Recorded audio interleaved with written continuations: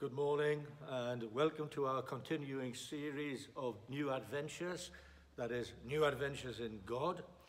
And as we approach this series, we need to recognize that God does have a new adventure for every one of us individually and for us as a community.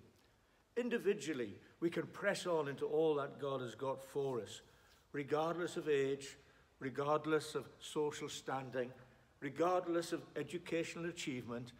God has a new adventure for each and every one of us. And in these new adventures, God, our loving Heavenly Father, wants what is best for us. He is for us. He is with us. And He is with us to bless us. Now, when we look at the death and resurrection of Jesus, we see that God gave His very best for us. And He has never stopped giving of His best. For God so loved the world that He gave His one and only Son, that whoever believes in Him should not perish, but have everlasting life. God is a generous God. Ephesians 1:7-9 says, "In Him we have redemption through His blood, the forgiveness of sins, in accordance with the riches of God's grace that He lavished on us." God gives super abundantly. He pours out of His generous heart His grace upon us. So God was, is, and always will be for His people. So when He tells His people, when He commands His people to do something, it is ultimately for their benefit. And as we look at this whole theme of new adventures, we need to look at the children of Israel as they were called to a new adventure in God, as they were delivered from slavery in Egypt and journeyed towards the promised land. This was the most incredible adventure for the people of God, and one which has played such a huge part in the history of the people of God. God gave a very clear command to His people as they prepared to cross into the promised land. For in this land, there were places known as high places, where all manner of evil things took place. There were places where foreign gods were worshipped. There were places where detestable practices were carried out, where the abomination of child sacrifice took place. And these were there on the high places, the hilltops, the mountaintops of the promised land. And God had a very clear word to His people as they prepared to enter into and to possess the land. Numbers 33:51 says, "Speak to the Israelites." So here is God speaking to Moses. "Speak to the Israelites and say to them, when you cross the Jordan into Canaan, drive out all of the inhabitants of the land before you, destroy their carved images and their cast idols, and demolish all of their high places. Take possession of the land and settle in it, for I have given you the land to possess." This is repeated in Deuteronomy 12. "These are the decrees and laws you must be careful to follow in the land that the Lord, the God of your ancestors, has given you to possess. Destroy completely all the places on the high mountains, on the hills, and under every spreading tree where the nations you are dispossessing worship their gods." Goes on to say, break down their altars. And so the word of God was quite clear. The word of God included that promise of God. I have given you the land to possess. God does not call us to something that we can never fulfill. He doesn't hold it out there like a carrot just driving us on without any possibility of realizing the promise.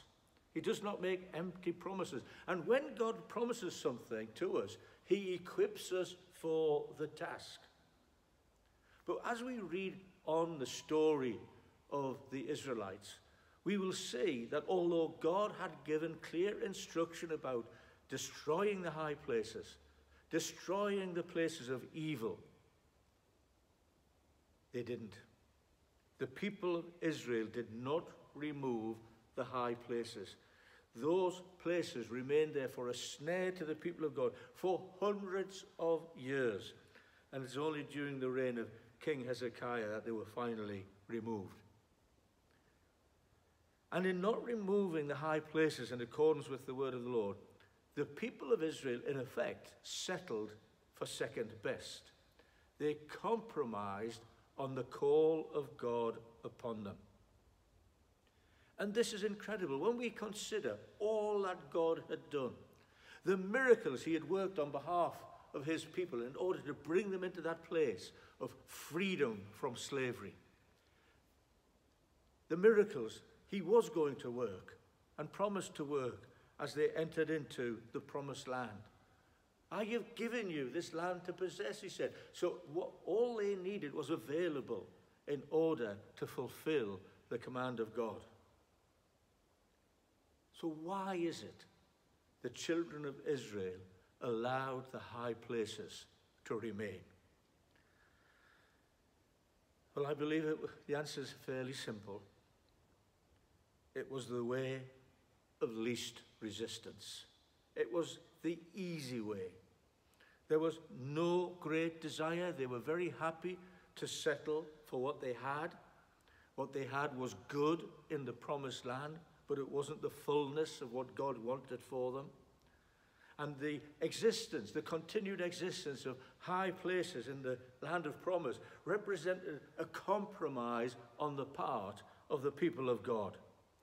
You see, taking the high places would have meant more battles. It would have meant more effort. So why bother? We've possessed the majority of the land. Let's just settle for that. Let's take the easy way out. And that's exactly what the people of God did for hundreds of years. They lacked the will, the determination to pursue all that God had for them. They compromised. They accepted standards that were lower than God's best. Now, when we come to consider how this applies to us, when we start to talk about uncompromising Christians, I think the society in which we live has a very clear picture of what Christians look like when they are in that place of not compromising. They think of religious, legalistic, narrow-minded bigots who give themselves to judging and condemning others. That's the view the media have of those Christians who will not compromise. But that is not the view I want us to take here. I don't want us to think that we're spending our time judging others. We need to look at ourselves and we need to recognize where we have compromised in our pursuit of the things of God and have that uncompromising approach to all that he's called us to do. And I want us to look here and view this in the light of Emmanuel Church and what God has called us to in Emmanuel Church. And as we allow these things to sink into our hearts and spirits, to give ourselves to that uncompromising pursuit of what God has said to us, what God has promised to us. And as he has promised, as we pursue these promises, God will be faithful and we will see them come about in increasing measure. So Jesus has spoken to us as a community that we are to be a church of increase. We are to be a church of the Spirit. We are to be a church that is family. We are to be a church gathered from the nations for the nations. In other words, to be a growing, charismatic family church with a world vision. Growing, charismatic, family, world. These are the 4 pillars of Emmanuel, built upon the foundation of Jesus himself, who holds the whole church together.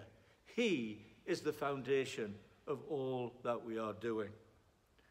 1 Corinthians 3:11 says, no one can lay any foundation other than the one already laid, which is Jesus Christ.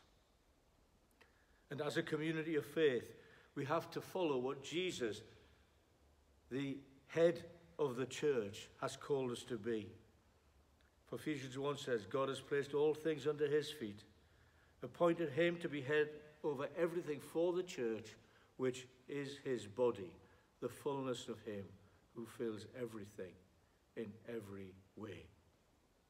He is the head of the body. He is the head of the church. And as Jesus calls us onwards, as he calls us into new adventures with him, we have to recognize that we need to refuse to settle for what we have.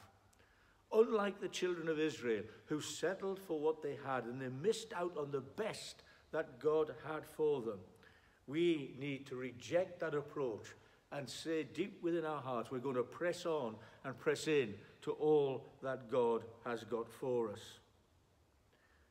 You know, the lack of desire to press on in God will kill a church. We do not want to be a church that looks back on the days of glory and say, oh, if only. We need to press on.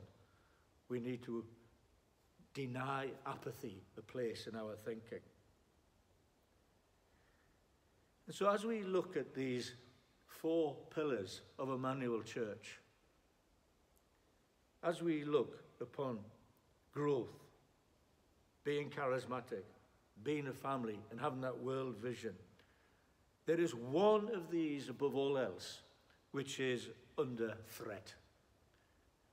And pressures come in from many different directions to compromise on this particular element of our calling in God. And that is the whole issue of what it is to be charismatic. So being charismatic for us is not about singing lively songs that were written in the last few years. It's not about having the ability or being encouraged to raise our hands and worship. It's not even about dancing in worship. Being charismatic is about pursuing the Spirit of Jesus, the Holy Spirit, and allowing him to have free reign within us. We believe that every Christian needs to experience being filled with the Spirit, being baptized in the Spirit, in the fulfillment of the prophecy of John the Baptist, as he prophesied, I baptize in water, but one is coming who will baptize in the Holy Spirit.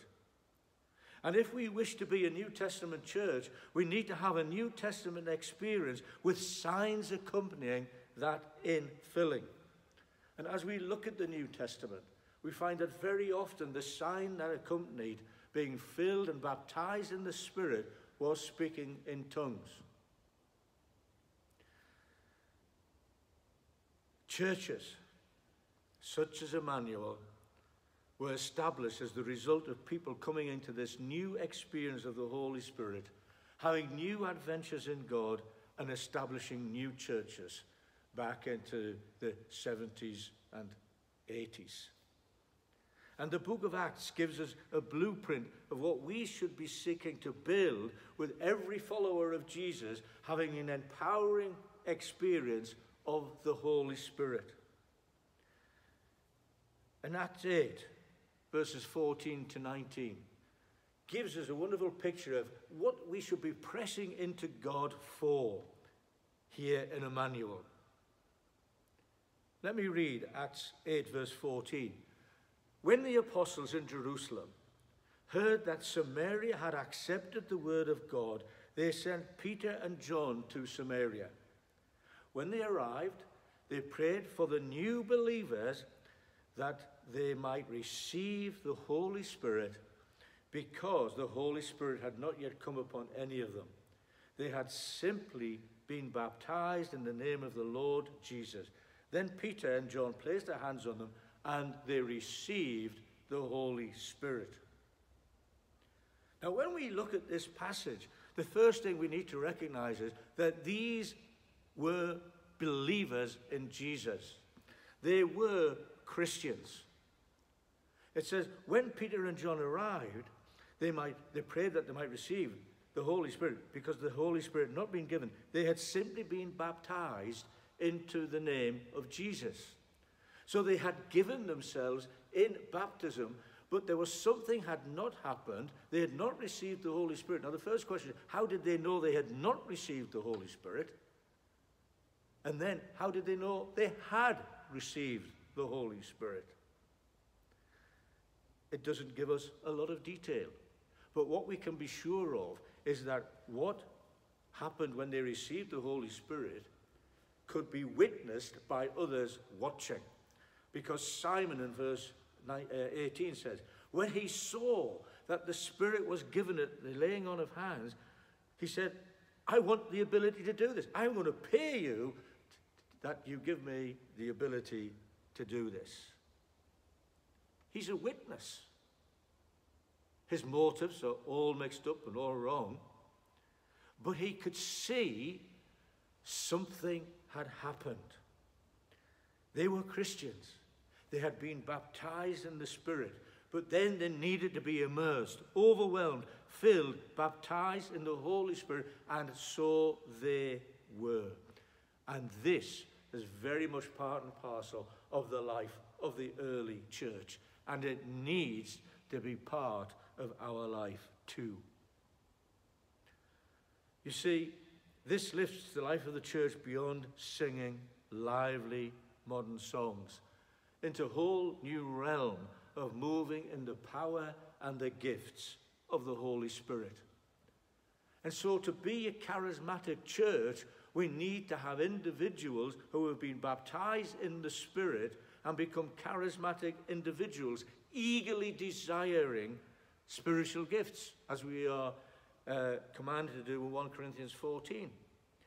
That we eagerly, earnestly hunger after spiritual gifts, which Jesus loves to give us. We need that inward filling that has an outward overflow. We need to come to Jesus and ask him to fill us afresh. And this is all about Jesus. If we read in Acts chapter 1, Jesus commands the disciples to wait, and he's going to send the Spirit as a fulfillment of the promise of the Father. We need to walk in the fullness of that filling. Jesus is ready to give. The question is, are we ready to receive? The children of Israel, they compromised. They settled for second best. We have that choice to make today. Are we going to compromise and settle for what we have? Or are we going to press on into all that Jesus has for us through the empowering, the ongoing empowering of the Holy Spirit? Father, I just pray for every person listening and watching. I pray, Father, that in the stillness of their homes, they will know an infilling and an empowering of the Holy Spirit in a way they've never known before. We ask, Lord, that as we seek to be a New Testament church, we will have that New Testament experience of being overwhelmed by the Spirit of Jesus. And we give him all the praise and all the glory. Amen.